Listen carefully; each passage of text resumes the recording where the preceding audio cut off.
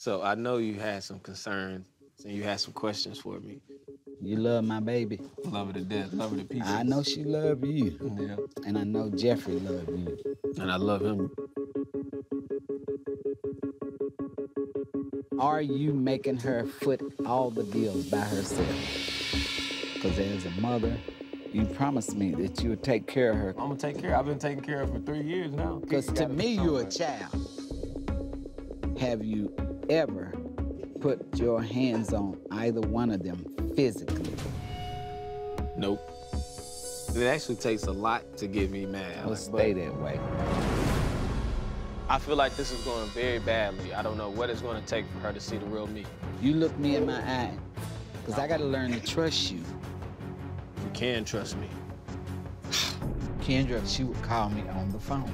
I have heard so much arguing and bickering and throwing tantrums. He's controlling, dominant, verbally abusive. Prove me wrong. I could slap him sometimes. And I think he needs to get anger management. If you make me mad, we're gonna fall out, because I'll let you have it. Miss Marvaline contacted me and sent me a location for a test, but I don't I don't know what it is, so I'm going into this kind of like lost.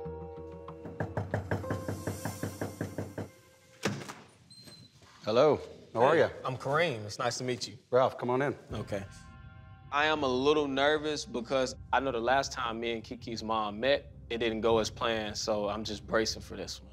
I understand that your fiance's mother, Marvaline, has some questions that she wants to ask of you so that she can feel comfortable about you marrying her daughter.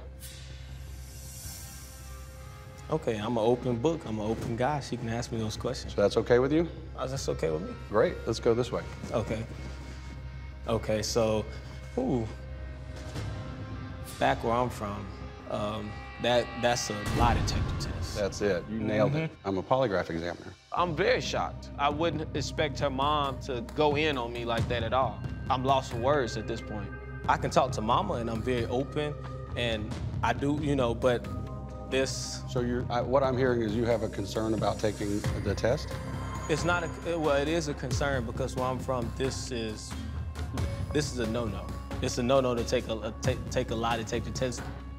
Criminals take those. I'm neither a criminal nor a future prisoner, so I don't see I feel like this is very extreme. Like, I've been nothing but good in my life, and I have nothing to hide, but it's like we jumping too far. I just don't feel like morally it's right. I know how this goes. My dad had to go through this when he went to prison. My dad's been in prison all my life, and my dad, he didn't work that hard for me to be doing the same thing as him. I'm going to decline this. Okay, nice to meet you, please. All right.